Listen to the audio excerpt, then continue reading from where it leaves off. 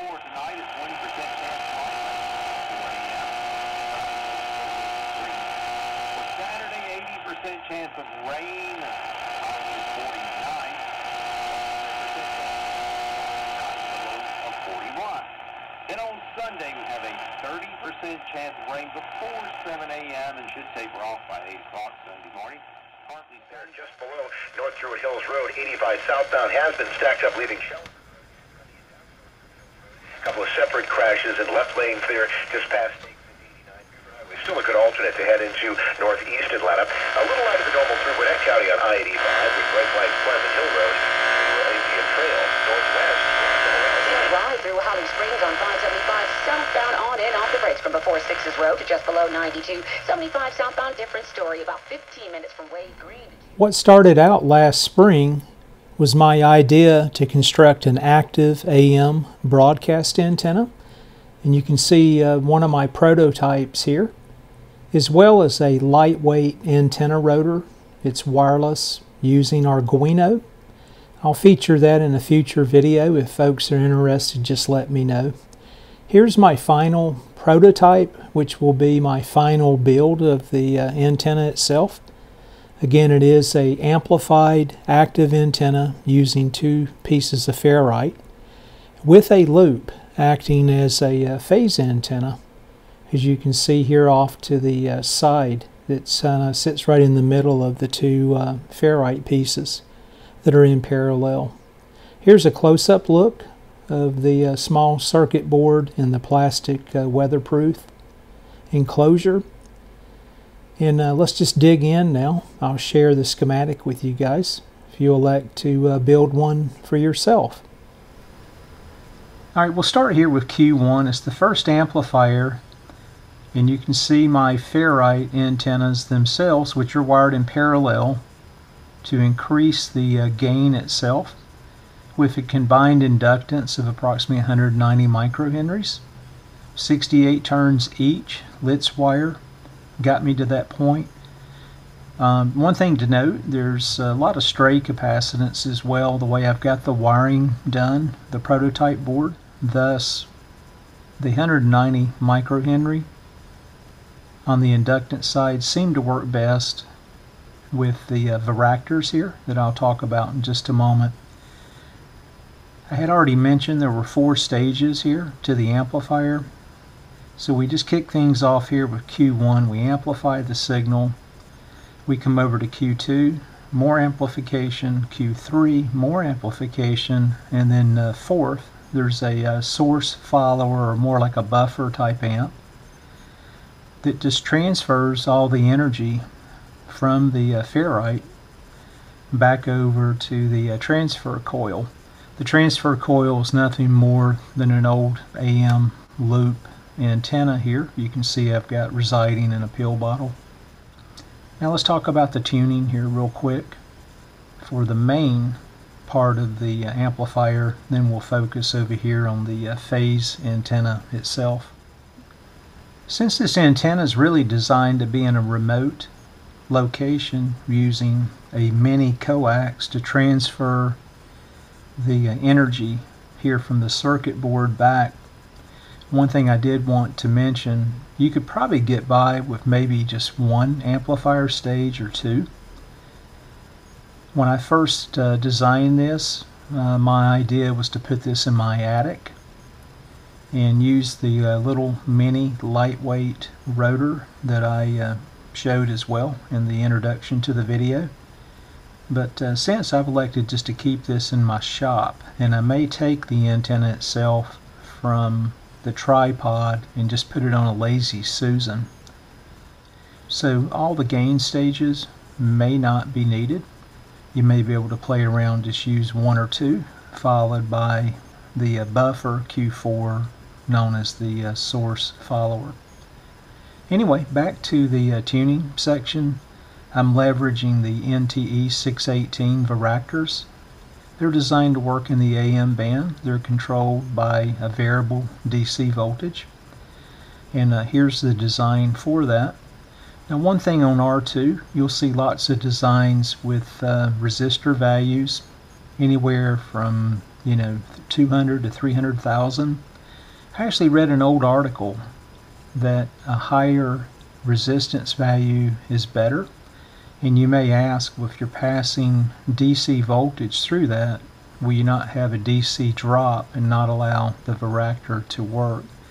The varactor is reverse biased, so there's very little current that flows, and actually you could use probably what I've read and what I've played around with in my breadboarding, anywhere from a 1 to basically a 3 meg resistor, and it would have no impact here to the tuning voltage to Q6, and same for Q5.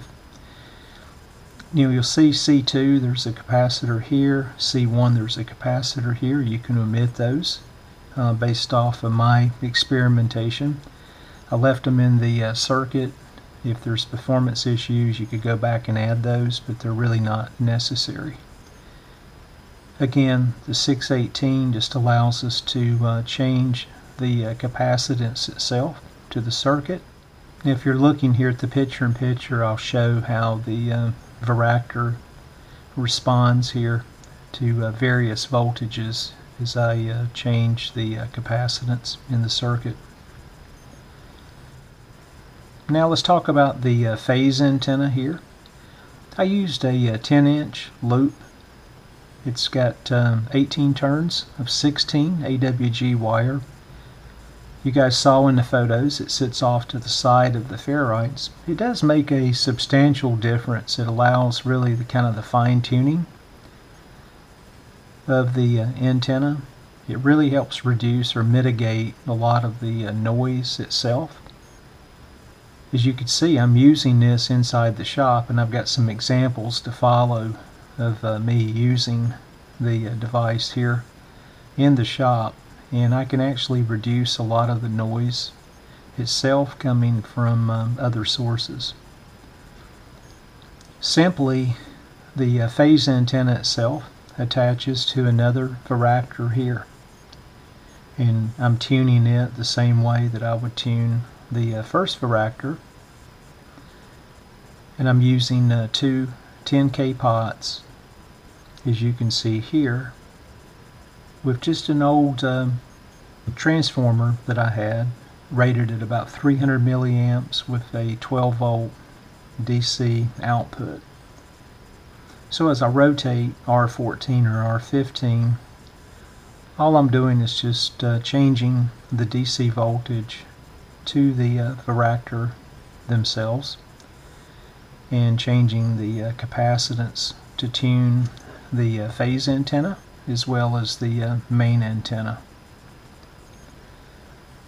It's that simple. You do not see an on-off switch. In my case, I've got this laying right up on my workbench, so I just plug or unplug the unit itself. You could come right in this area right here and place a on-off switch if needed. Let's quickly take a look at the bill of materials, that being the parts list. I'll put those in the description of the video, and then if you'd like, you can see this in operation.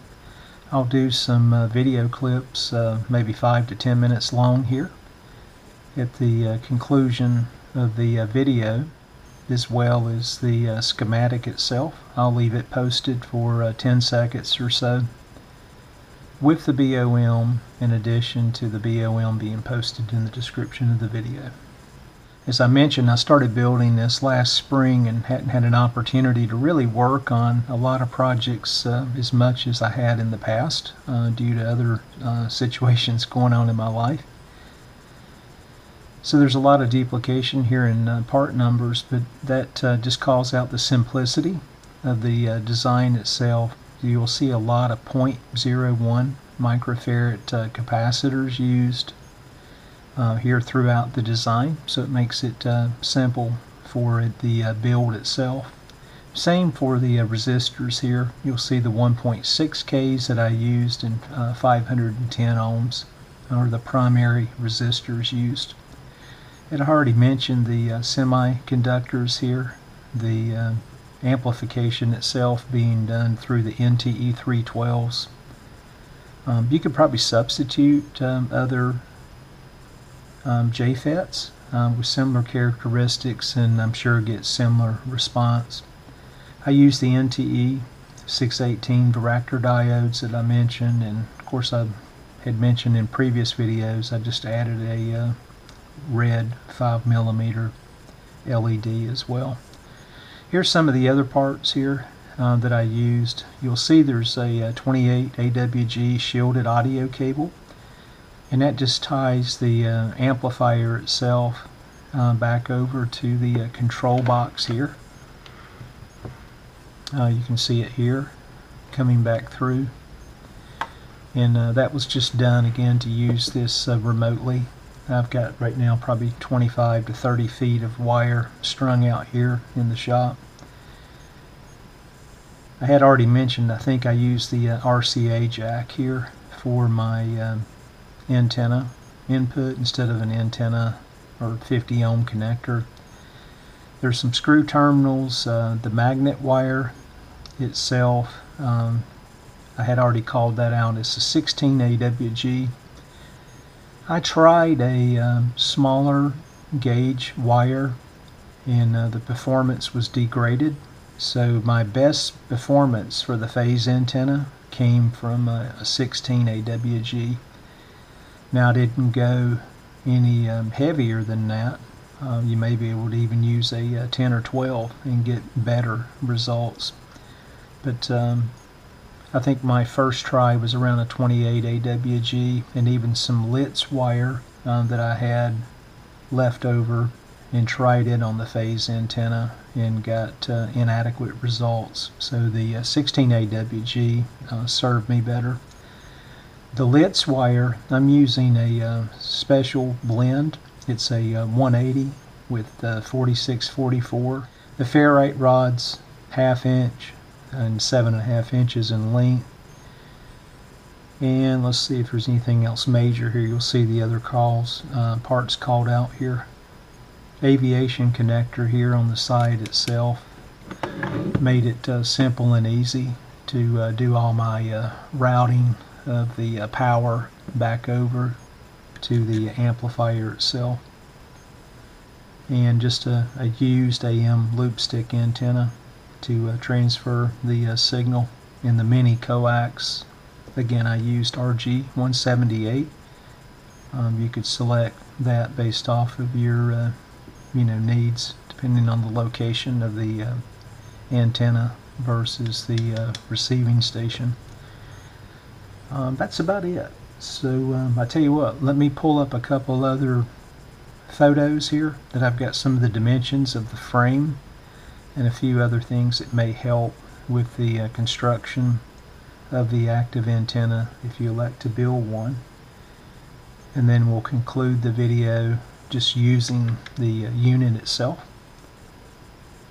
and you guys can see how it works for yourself.